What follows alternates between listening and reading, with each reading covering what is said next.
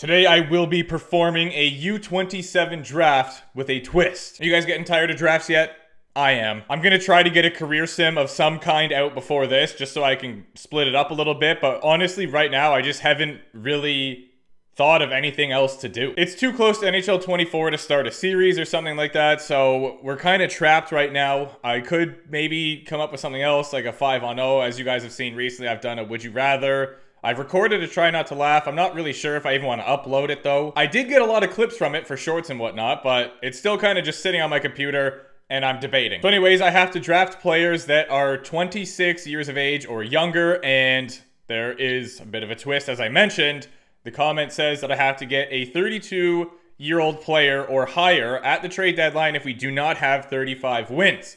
And I am going to one-up that and say that I have to get 2 players that can be the veteran presence in the locker room. So let's go ahead and find out what team we're going to be using. Boom.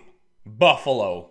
I'm in. Actually, fun and unnecessary fact, as of when I'm recording this, the Buffalo Bills home opener is tonight. I love me some football. No owner mode, no jabroni.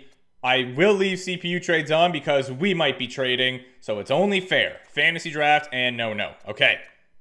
Think we are all set. I'm just trying to think. No, it probably doesn't make a difference which draft position I get. So really, give me anything. But if I had to pick one just for the odds of it, I'd say 12.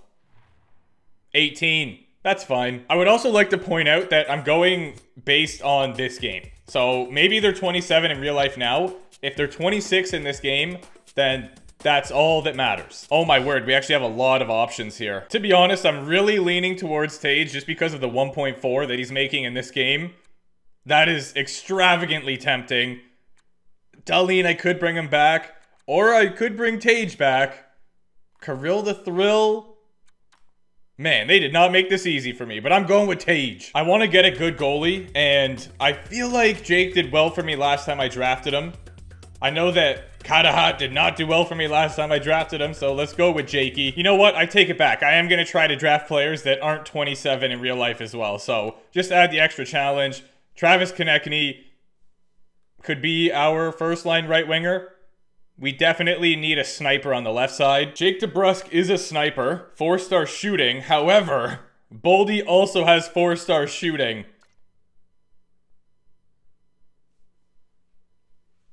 Yeah, let's go with Boldy. However, I'm also gonna grab DeBrusk, just in case. Oh dear, what have I done? Okay, let's start off with Boakfist. I'm probably gonna draft a bunch of defensemen in a row right here because I feel like we need it. Carlo's also a righty. I did not know he was 6'6". This man is a unit. Yup. Lindgren, I was finally able to find a lefty. Haig is also a lefty. So you know what? I think I'm gonna go with Lindgren.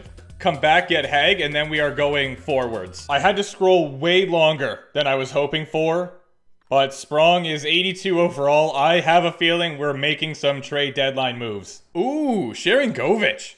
82 overall, 2 million.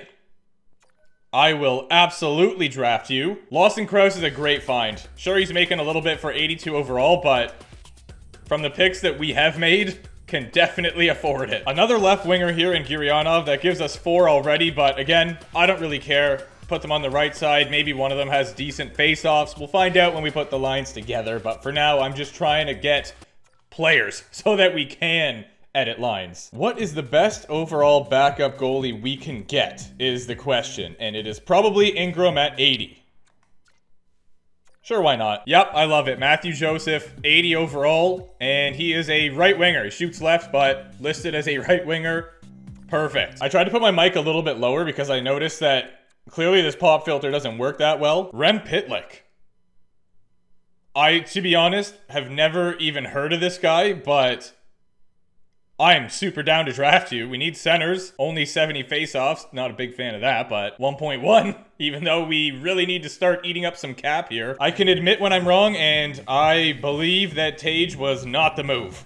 Don't think that was a good first pick. And the only reason I say that is because of the cheap salary that he has for this year. Because we have $38 million left, and there's no way we even get close to the cap. So it's gonna have to do some auto-adjust thing, I imagine. I don't really know how that works, if it just gives players more money or what goes on. Rasmus Asplund. Exactly.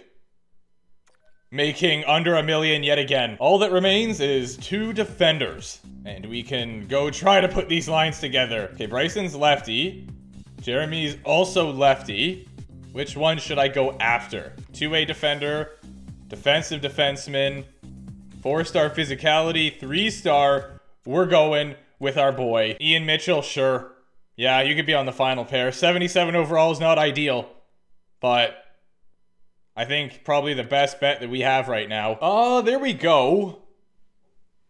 Strongly thinking we're going to need to make the 2 deadline moves now to get some veterans, but we'll see what happens. And I also have to trade the youngest player, I suppose.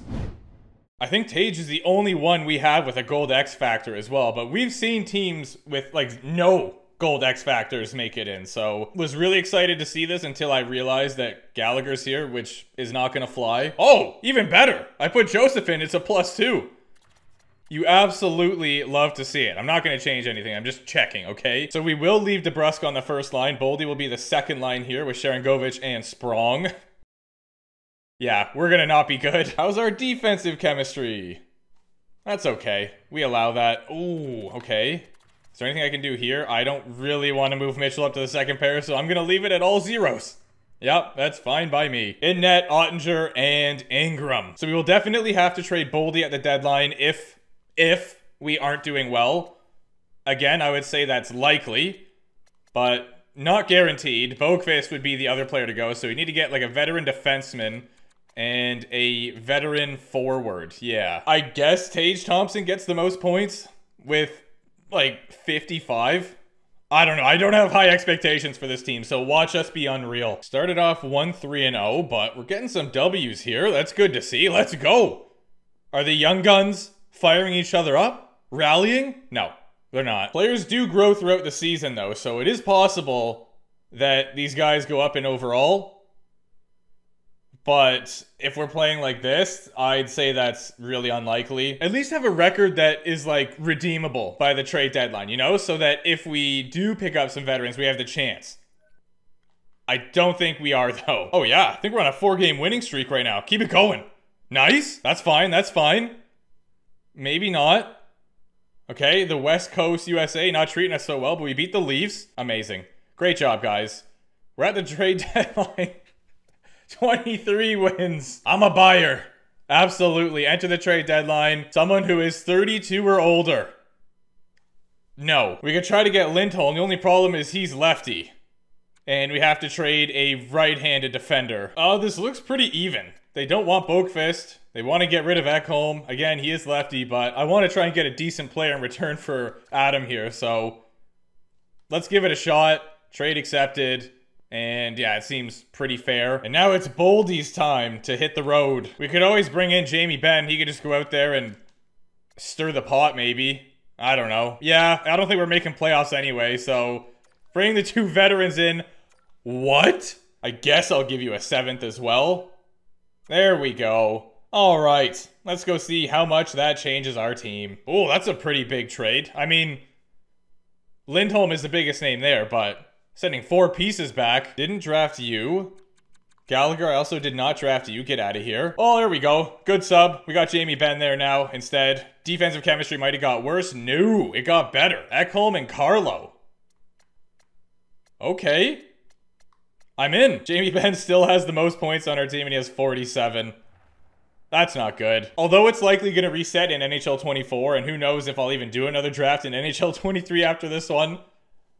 I think Tage Thompson is joining kinda hot on the do not pick list. He just never seems to work out for me. I don't know. We came out of the deadline with 2 straight wins, and then we just sucked again. But you know what? We're doing okay. No, we're not. Well, that was a disgrace. We finished last in the division, and there is a very real chance we finish last in the league. The San Jose Sharks get the President's Trophy. They had Kachuk playing with Suzuki and Keller. Tavares, Adina, and Tomasina. Wow. Okay, Kemper and net. Whitecloud on the first defensive pair.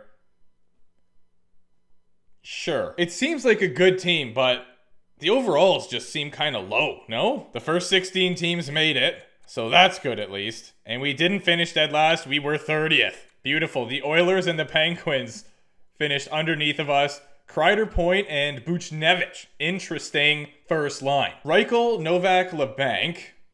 It looks like they were drafting some younger players as well, so I think they were trying to deploy a similar strategy to us. I really can't help but think if this would have gone a lot different if I drafted. You know what? I'm gonna do a speed draft after this. You guys are getting a 2-for-1 today. I do have to get ready for golf soon though, so it's gonna be like a speed draft. Tage had the most points with a nice amount. Konechny had 67. Jamie Benn had 61.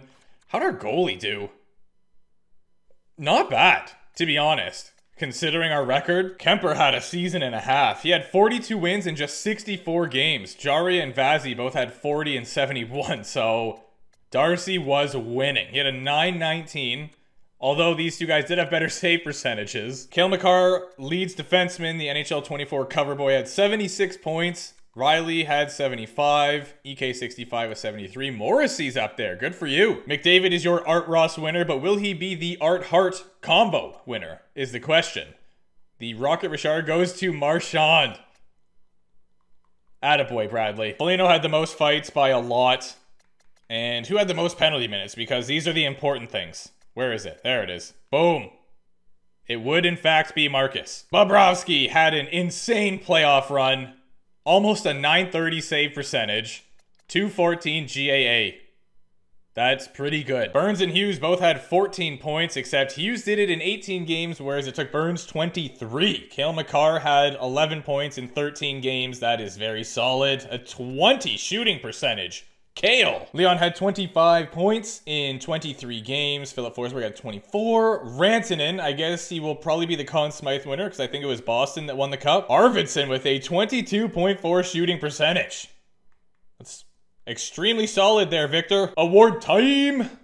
The Bruins did win the Stanley Cup. San Jose Sharks get the President's Trophy. Colorado Avalanche with the Campbell, and the Prince of Wales obviously goes to Boston. The Art Ross and the Hart. The Art-Hart combo goes to McDavid. Seeing him in a Capitals uniform.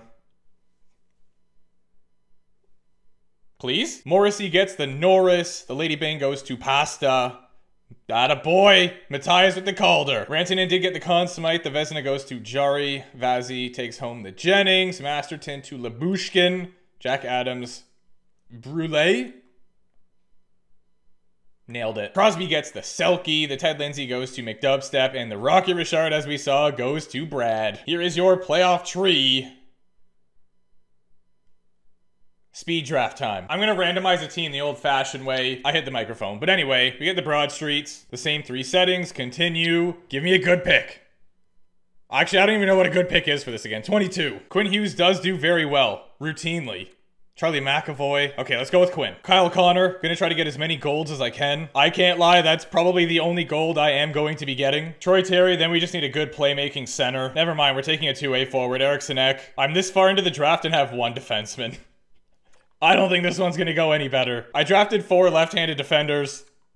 It is possible that this one turns out to be even worse than the other one. I mean, all we can do is give it a shot. I'm doing something a bit weird here. I'm going to try the chemistry route. If this isn't working, I'll come back and just do best lines. But it was literally giving me negative chemistry for best lines. Yeah. We could do that. And then that. Lovely. In net, we've got Logan Thompson, backed up by our boy, Maki Niemi. If we go back here, I think everybody should be good. Yeah, we're set. All right, so let's go lose some hockey games. Sounds like fun to me. There's no way we keep this up, right? Yeah, that's more like it. We're definitely looking better than the other one, though. So that is promising. Still don't think 35 wins by the trade deadline is going to happen, but maybe I shouldn't say that, as we are at 21 and it's December. Come on, get to 35 wins so I don't have to trade away Hughes. I want to keep him. We need 5 wins here. That's a great start. Oh yeah, we're going to do it. There's no way we lose all of these games. No shot. 2 more wins.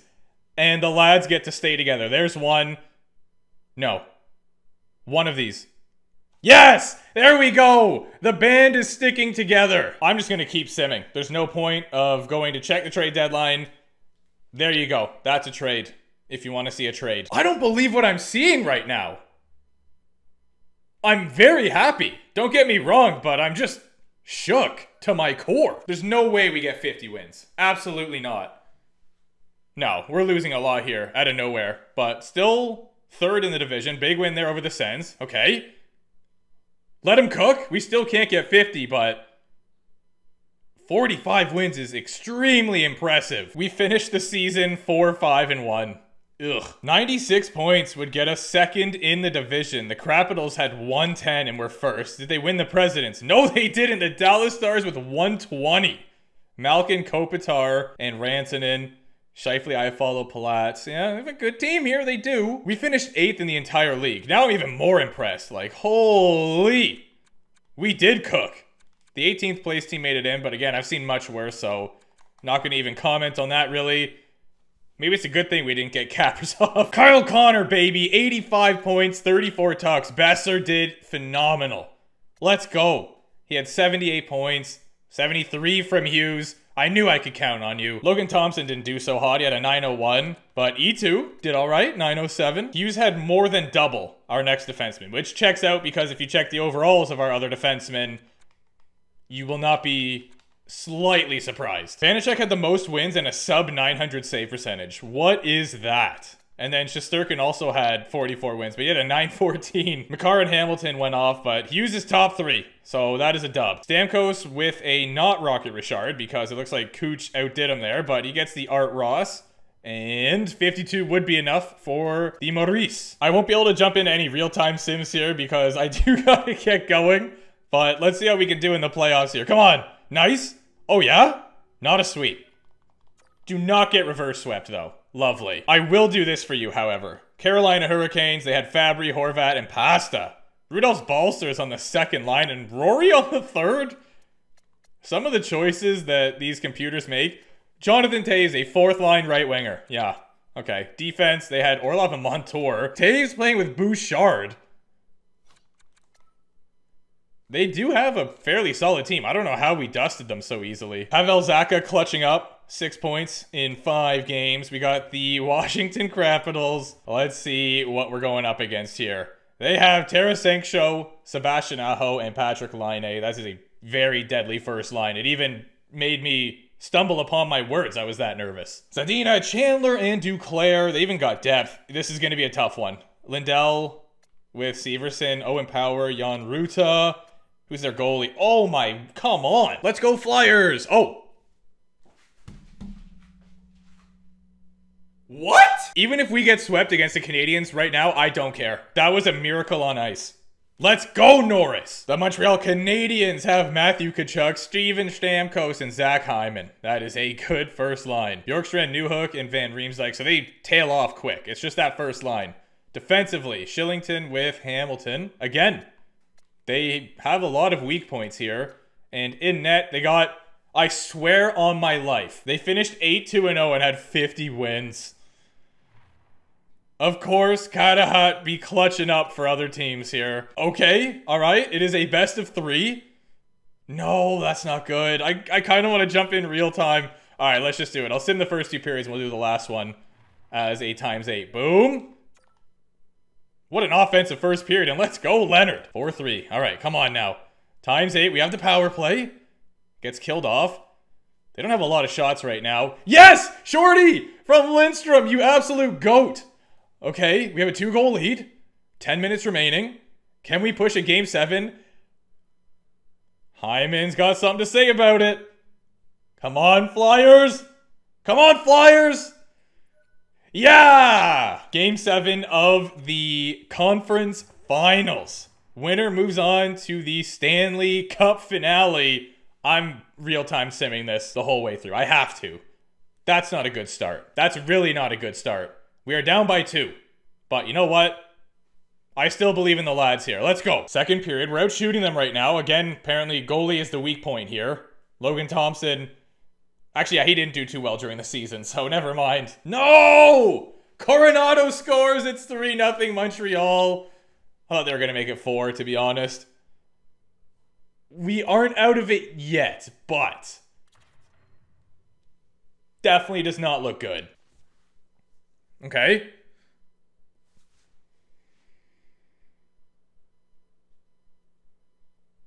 Yeah, I think we're done now. It's too tall of a task. Honestly, though, lads, great effort. I cannot be more expressive of my proudness. I'm so good at English, it's crazy. And the Canadiens go on to win the Stanley Cup. All right, let's look at some stuff real quick here. Norris, 14 points. Did very well in the playoffs. I'm curious to see how Logan Thompson did. Okay, we actually have 14 from Hughes, Terry, and Norris. Kyle Connor had 12, 5 goals. Yeah, you know what?